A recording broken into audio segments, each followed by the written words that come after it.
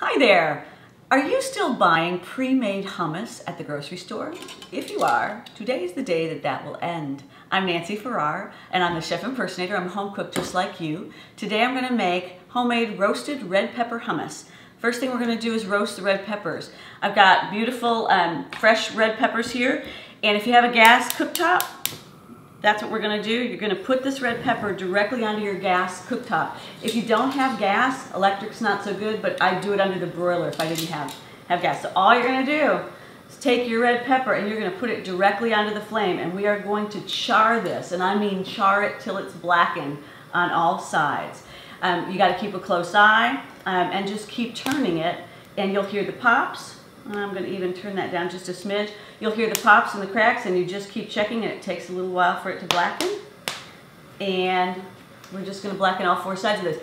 Once this is done, all we're going to do is put it in some olive oil and soften it up in a baggie to get the black skin off. So stay tuned.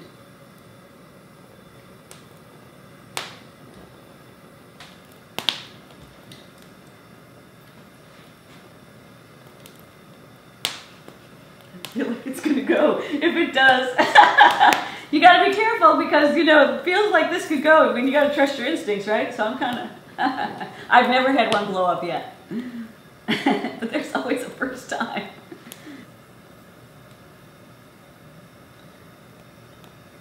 I'm feeling like it's getting pretty soft, so I'm gonna go ahead and take this off, and all you're gonna do is, you can blacken this. This is plenty black. So all I'm going to do is turn it off, and then I've got a simple gallon-sized storage bag.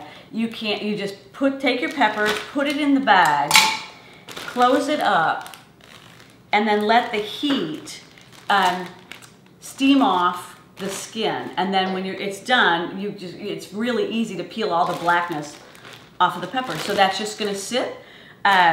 What you do is you peel off the black, chop it up, put it in some olive oil. It'll last in the fridge for a long time. So let's go make the hummus. All right, so we have roasted our red peppers and we are ready to make the hummus. So we've got my favorite appliance in the whole world, my food processor. And in the food processor, we are going to put 1 can of chickpeas, also known as garbanzo beans.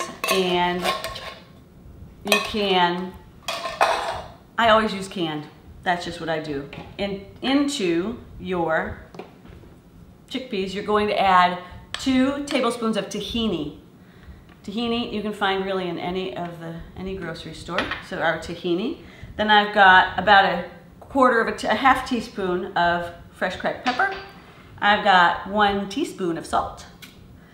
And I've got my red peppers. We're going to add to this some nice lemon juice. Again, my favorite thing, so you don't get the seeds in there, lemon juice. And you want about 3 tablespoons, and this is a really juicy lemon, so that's all I'm gonna do of the lemon juice. And garlic. So we're gonna take, and you know this trick. That's a tough piece of garlic. To get your skin off, boom, just like that. And then I'm gonna take the end off of there. And because this is so large, the recipe calls for 2 cloves of garlic, but this is really big, so I'm just gonna use 1 because that's a pretty nice size piece. Into the food processor it goes. Okay, so we've got all of our ingredients in there, and our red peppers. We're going to add, the recipe that you'll see in the Star Telegram calls for 6 pieces, and I'm using jarred red peppers.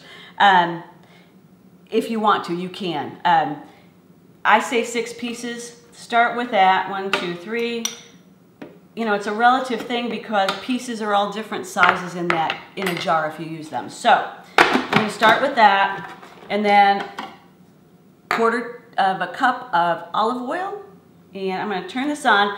Here's the thing with hummus. You can always add, but you can't take it out. So be careful not to put too much in. I'm gonna drizzle this in until I get the texture that I want, and then I can add more salt, I can add more lemon juice, I can add more red pepper if I'd like. So we're just gonna process this until we get to a texture that we're happy with.